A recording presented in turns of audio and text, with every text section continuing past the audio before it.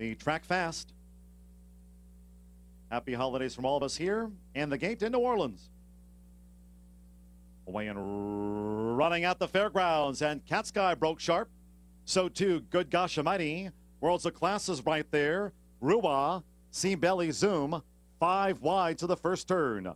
Cat Sky just the leader from Good Gosh Almighty. Rua just third. Inside Rua, Worlds of Classes up close. Sea Belly Zoom wide through that first turn. Genuine Spark covers Main Man closer toward the inside. 4 more to Royal Pebbles, Spruce's Spirit. Then we come back to Santonio, and just off the fence, Talk With Me, Buddy D is dropped back to last. The first quarter in 24 and 1/5 seconds. Cat Sky, the leader.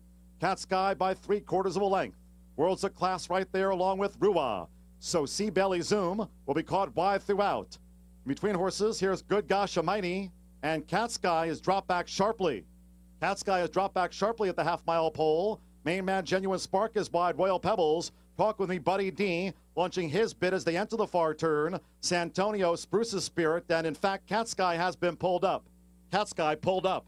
Half-mile in 49 seconds flat, just under 3 furlongs to go. Worlds of Class, Rua at the rail, at the 5/16 pole. Sea Belly Zoom, Genuine Spark on the outside. Talk With Me, Buddy D from out of the backfield. Talk With Me, Buddy D is sweeping on the far outside at the top of the stretch. 3/4, 1:15 and 3. Talk With Me, Buddy D.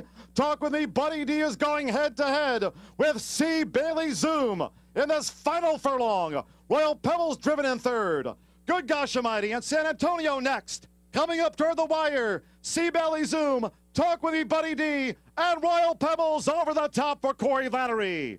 Royal Pebbles to win it from Talk With Me, Buddy D, Sea Belly Zoom, then Santonio and Good Gosh Almighty.